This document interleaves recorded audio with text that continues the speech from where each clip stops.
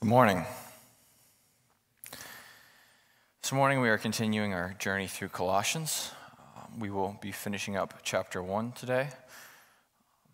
Small recap for context, Paul is writing this letter to a church that he's never been to. He's heard about this church in Colossae from Epaphras, who's visiting him, but he's in jail, and so he's never met them, but he's writing this letter to encourage them, to strengthen them, to guide them in their walk. We'll be looking at chapter 1, verses 24 to 29. You can go ahead and turn there while I give a brief overview. Broadly speaking, this passage is Paul's introduction to his ministry. Like I said before, he's never been to the church of the Colossians. He's never met them, and so this introduction is very important. If he wants them to hear his message, he has to give a proper introduction. And so as we break down this passage, he begins kind of in the position that he's been given, the office that he has received from God, and then he kind of moves into the message that he preaches, what this message from God that he's received, and then he works into the efforts that he has put forth to fulfill his responsibilities for the sake of God, the efforts that he has put forth. And finally, after we kind of go through the passage, I find that Paul has some clear understandings of the church in this passage, how he views the church. And so I want to take a little bit of time, I want to step back, and I want to look at Paul's understanding of the church just in conclusion. But before we can do any of that, we have to look at verse 24. At first glance, verse 24 seems to contradict the core basics of our faith. And I think you'll understand when we get there. But with that, if you would stand with me for the reading of God's word, we'll read, and then I'm going to pray quickly, and then we will jump right in. Colossians 1, starting in verse 24. I am now rejoicing in my sufferings for your sake, and in my flesh I am completing what is lacking in Christ's afflictions for the sake of his body, that is the church. I became its servant according to God's commission that was given to me for you, to make the word of God fully known. The mystery that has been hidden throughout the ages and generations, but has now been revealed to his saints. To them God chose to make known how great among the Gentiles are the riches of the glory of this mystery, which is Christ in you, the hope of glory. It is he whom we proclaim, warning everyone and teaching everyone in all wisdom, so that we may present everyone mature in Christ. For this I toil and struggle with all the energy that he powerfully inspires within me. Father, I pray that these words would take root in our hearts today, that it would change our lives. We thank you for your word. In Jesus' name, amen.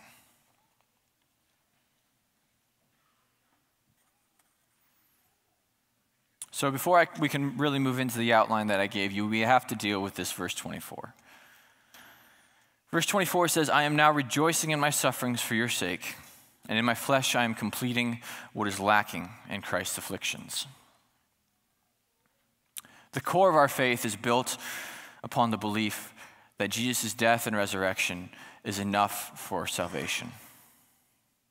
If we spell out the gospel and we say that God created us to be with him, and our sins separate us from him, and we know that our sins cannot be removed by anything that we do, but that Jesus died and rose again on our behalf, and that is enough for us to receive forgiveness and reconciliation with God. But here Paul is saying, I'm completing what is lacking in Christ's afflictions. So what more do we need? What exactly is lacking in Christ's sufferings? Is it not just faith alone in Jesus? Well, no, that's not the case. In fact, if you just back up 1 and 2 verses, Paul has just clearly said that Christ is enough. Allow me to read what Kelsey preached on last week, verses 22 and verses 23. He has now reconciled you in his fleshly body through death so as to present you holy and blameless and irreproachable before him, provided that you continue securely established and steadfast in the faith. If you go forward to chapter 2, verses 8 to 15, he will say something quite similar. Paul makes it clear that Jesus' death and resurrection is indeed sufficient for our salvation.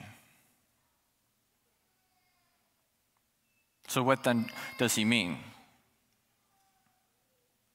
It's not altogether clear. Commentators don't agree.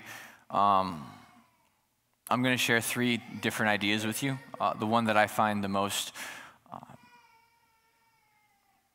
reasonable, but the first idea is that the Bible throughout the New Testament shares that we as believers share unity with Christ. That when we put our faith in him, we become in him and he dwells within us. And so through that union, we suffer with Christ and Christ suffers with us. And so while Christ's suffering on the cross may have been enough for our salvation, his suffering is not yet complete. So Paul is saying his suffering is adding to the completion of Christ's suffering. Another idea is throughout the Bible, there's this theme that God will not do something before something reaches its fullness. In Genesis 15:16, he says he will not drive out the Amorites before their iniquities have reached their fullness. Matthew 24:14 says that Jesus will not return until all the world has heard the gospel. In early Christian thought, there was the idea that Christ would not return until God's people had filled up the cup of suffering. And so there is the thought that Paul is talking about his own sufferings are adding to this cup so that others do not have to suffer as much. The final option I want to present to you is the one that I find the most appealing. If you look at the Bible, if you look at the Old Testament, if you look at the New Testament, God's actions are to establish a people for himself. It's to bring the world back to himself. And so when he was establishing the nation of Israel, he was establishing them so that they would reach out and become a light to the world. They would be a holy nation that would follow him, that would draw the world to himself. Ultimately, so that Jesus could come and he could become the full revelation of God. And when you see Jesus' life, it's the same thing. He's reaching out and he's drawing people back to God. He's reconciling the world, and ultimately he's establishing the church. And so while Jesus' life and death were enough to provide a way to God, they have not yet fully established the church. His work is not yet complete because the world has not yet been reconciled. And so the thought is that Paul, in his suffering for the sake of the gospel, is completing the work that Christ left unfinished. Christ's death and resurrection provides the way, but the church has not been complete. The world has not been saved, and so Paul suffers for the sake of Christ's goal. I believe within the context of the passage, this makes the most sense. If you look forward to verse 28, Paul is saying, I do all of this so that everyone may be mature in Christ. Now, I believe this makes the most sense. It could be one of the other ones I shared. It could be none of them. The most important thing to know about this passage is that the Bible is clear. Jesus is enough for our salvation. In fact, he's the only way for our salvation. It is only by faith in him that we accept this gift of grace from God. Nothing else can save us. We can add nothing to Christ's gift. Now that we have dealt with verse 24, we can move back to my outline of Paul's position, his message, and his efforts. Verses 24 and 25. I am now rejoicing in my suffering for your sake, and in my flesh I am completing what is lacking in Christ's afflictions for the sake of his body, that is the church. I became its servant according to God's commission that was given to me for you, to make the word of God fully known. At the very beginning of his letter, Paul introduced himself as an apostle by the will of God. And here again, he says that my position is given to me by God. He's tying his authority to God himself. This is not a position that Paul chose for himself. This is not a position that Peter assigned him or any of the other apostles. This is a position that God himself gave Paul. And Paul explains that this position came with certain responsibilities. He says he suffers for the sake of the church, he's a servant of the church, and he lives to make the word of God fully known. These are the tasks associated with his office. And so, as he says that I strive to make the word of God fully known, the question soon arises, well, what is this word of God? And so he tells them in verses 26 and 27 what this message is. He says, this mystery that has been hidden throughout the ages and generations, but now has been revealed to his saints. To them God chose to make known how great among the Gentiles are the riches of glory of this mystery, which is Christ in you, the hope of glory. We don't know a whole lot about the church of Colossae. But from the letter, it seems that they had this tendency to want to add to Christ's work. Paul warns them consistently that they should not fall into this temptation of observing Sabbaths and new moons, festivals, worship of angels. There's all these things that they seem to think might aid in their salvation or aid in their sanctification.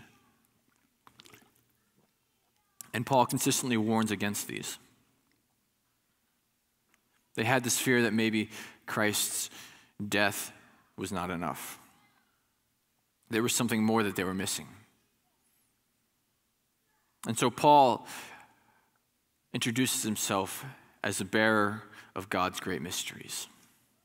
He says, I have this secret that has been hidden for centuries. God has kept this mystery that I now have. God has now revealed it to me and to his saints, and I preach this mystery. But it's not just an ancient mystery.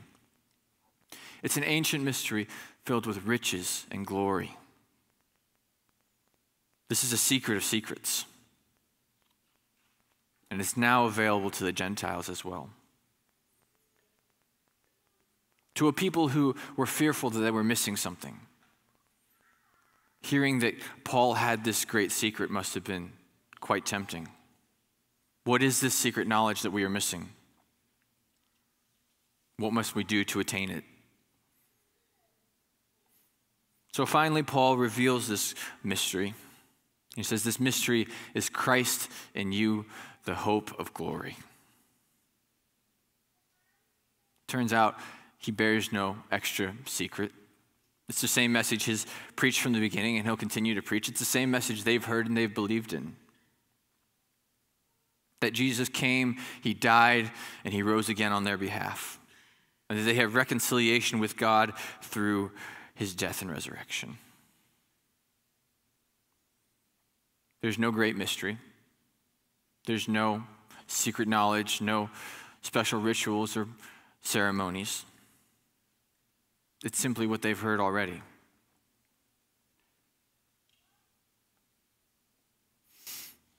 The mystery is something that was hidden because we could not understand, but now is clearly revealed.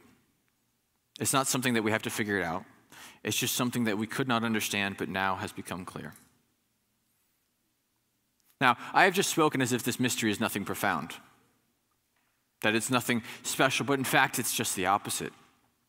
The fact that from the beginning, God intended to send himself in the form of man to save his creation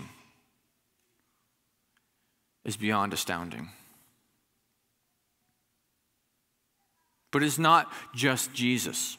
Paul says the mystery is Christ in you. You see, we are a part of God's plan for salvation. God's plan was to send Jesus, but then he was going to redeem the world through Jesus' followers. He was going to do the work of saving the world through those who put their faith in Jesus.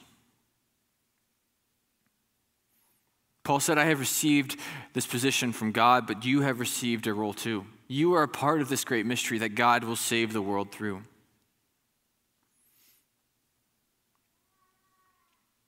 Paul provides this message of hope. Sorry, not hope. Yes, hope. But Paul provides this message of power of simplicity, but also hope.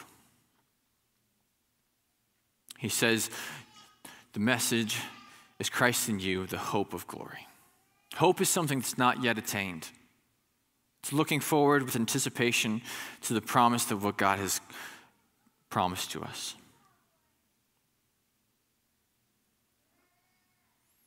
If you look forward again to verse 28, Paul is looking to present everyone complete in Christ, perfect in Christ.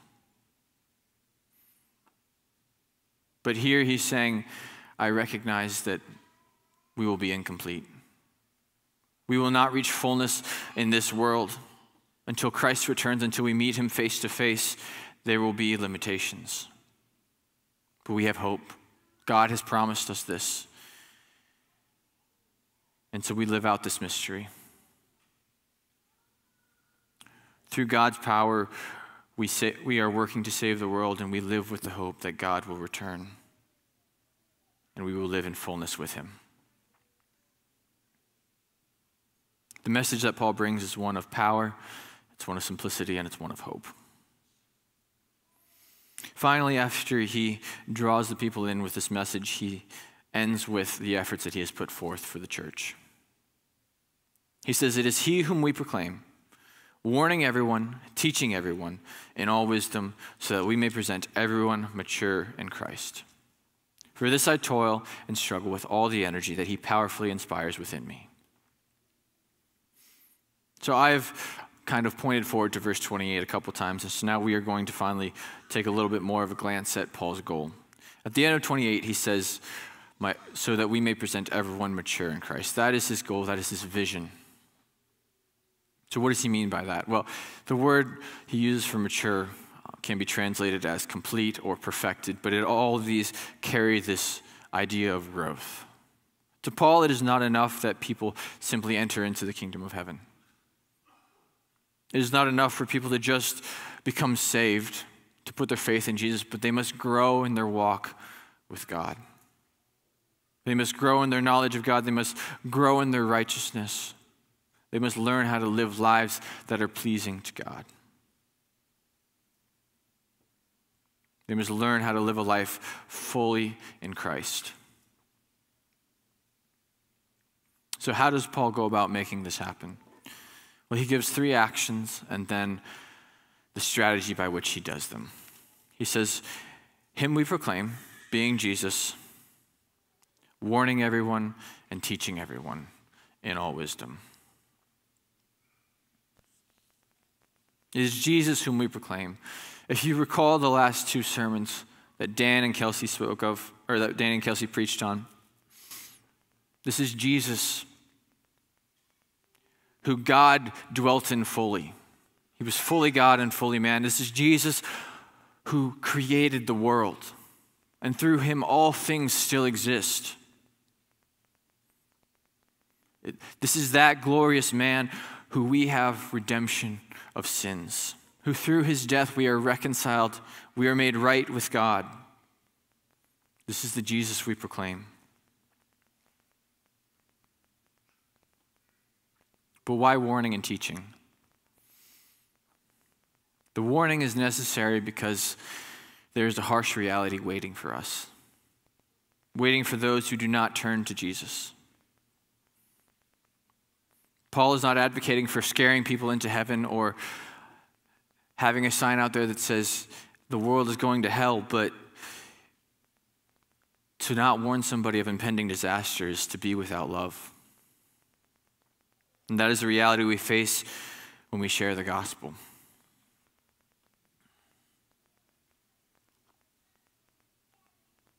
Paul loves the world. He loves God too much to not share the reality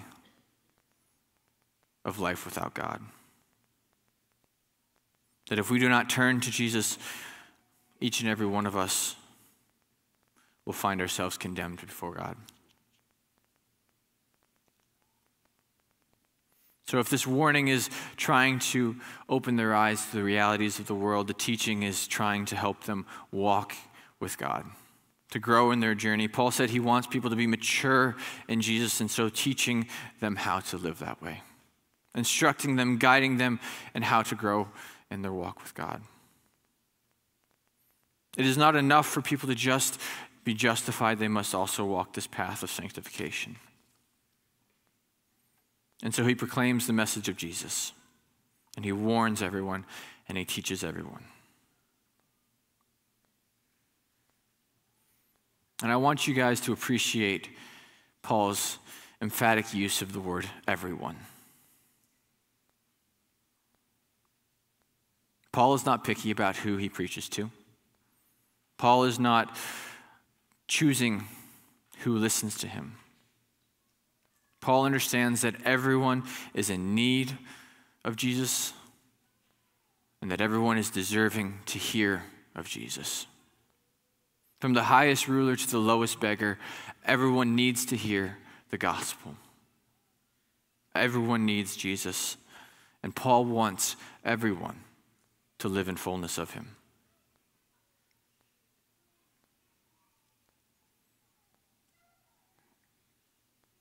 So in addition to these three actions, he gives the manner in which he does them.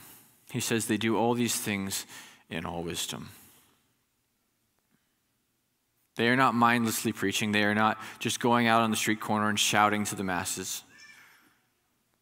They are thoughtful in how they approach people. They devise strategies on how to best appeal to people. They're not changing their message, but they are wisely choosing the way they present it.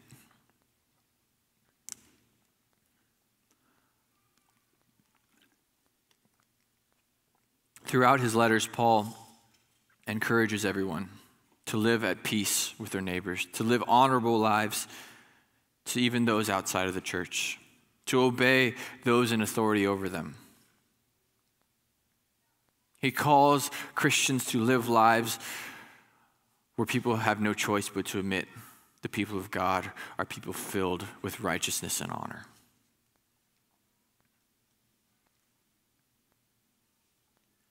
Paul shares his message with wisdom, with respect, with honor. But he does not do this on his own strength. In verse 29, he admits that it is not his own doing, but it is the power of God within him. He says, "For this I toil and struggle with all the energy that he powerfully inspires within me." Paul began this passage relying on the authority that God has given him. This is a position given by God, but here in this passage, he's opening up his heart and he's revealing his weakness. He's revealing the exhaustion that he feels at times. And he says, I cannot do this on my own. I have no ability on my own to do this, but it is Christ in me. It is God who works these things through me. And so he presents both this power, this side of authority, and this side that says, I am no one special. I have been given this position, but I am just like you. I am just a man. And it is not my work, but it is God's work in my life.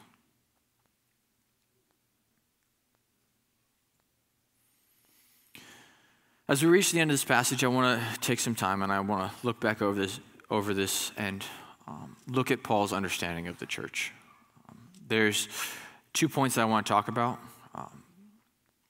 But as Paul is explaining his ministry to the church, there's some very telling signs as far as how Paul approaches them. The first is that Paul views the church as one united body.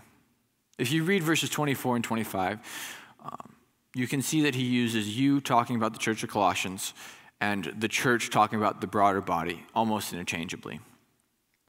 He says, I am now rejoicing in my suffering for your sake. And in my flesh I am completing what is lacking in Christ's afflictions for the sake of his body, that is the church.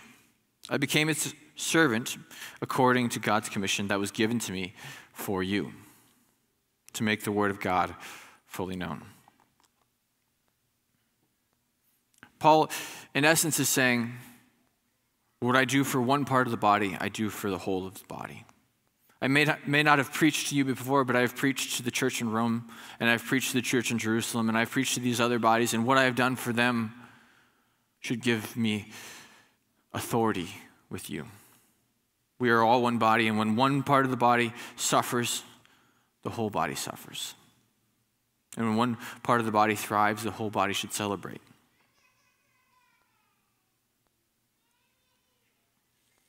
For much of church history, this mentality has carried with it. The Roman Catholic Church, Catholic means broad or all-inclusive. Understanding that we are all one body. That yes, there are physical congregations, but that we are united in Christ. We all serve one God and that we are one body.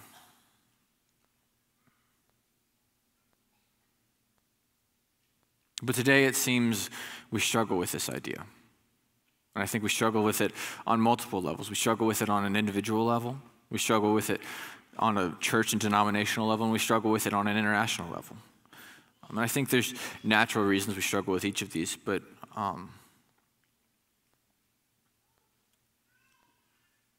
it's not easy. It doesn't come naturally. We have followed our pattern of culture, and our faith has become greatly individualized, to the point where a lot of people seem to think that the relationship with God is between them and God, and it has no bearing or relationship with anyone else.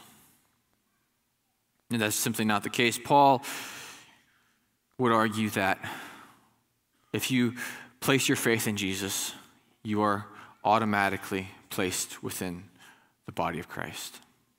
There's no opting out. There is no removing yourself from the body. You don't have a choice. Not that salvation is in the church, but that by being saved, you become a part of the church.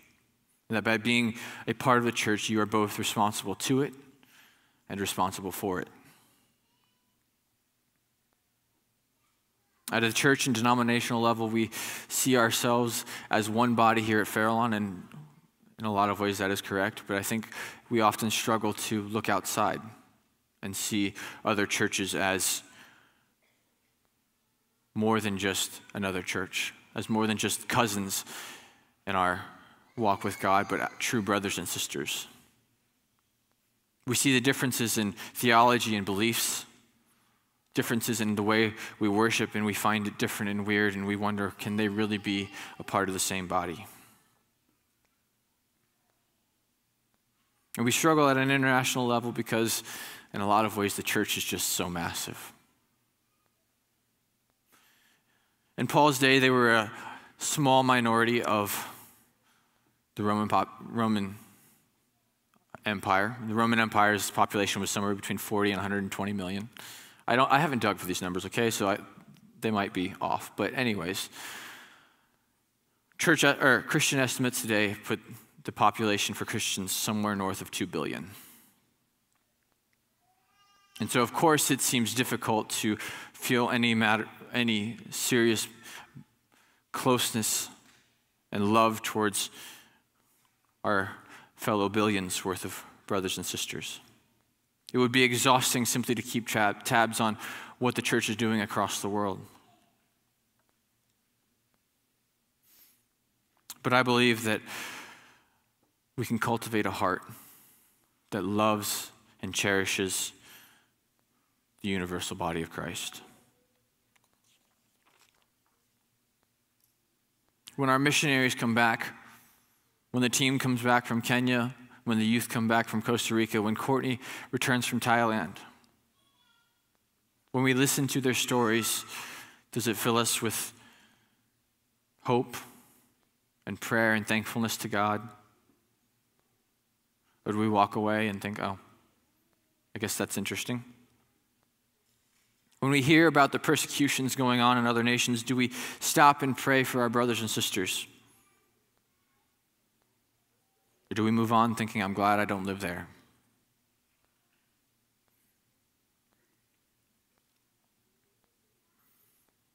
I believe there is great strength, encouragement, and challenges to be taken and growth from our brothers and sisters around us. No one person is perfect. No one church body is perfect. We all have our shortcomings. We all have our weaknesses. Even Peter needed to be corrected by Paul at times. But that is the beauty of the body. That where one is falling short, another can pick them up. Where one church struggles, another flourishes.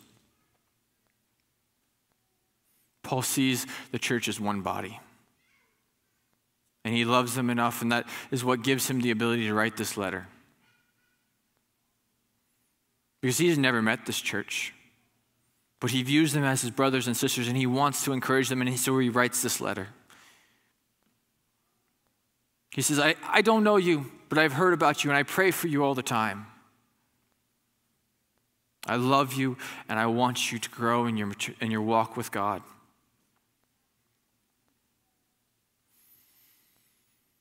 You can see on my slide that I have 2 main points. The second I've talked about a little bit, but Paul sees the church as God's grand vision and his incomplete work. From the beginning of the Bible to Revelation, God is going about creating a people who will live in community with him, who will love him, who will follow him, who will live with him. And Paul sees the church as God's final goal, this gathering of believers who will love each other and love God. But the church is not yet complete. But Paul can envision its completion. Paul looks forward to what God has promised, saying, there's a day when the church will be made whole, when the world will be made right, and we will live in unity with God. Paul has heard this grand vision, and it has captured his heart. And so he works with passion to make that grand vision reality.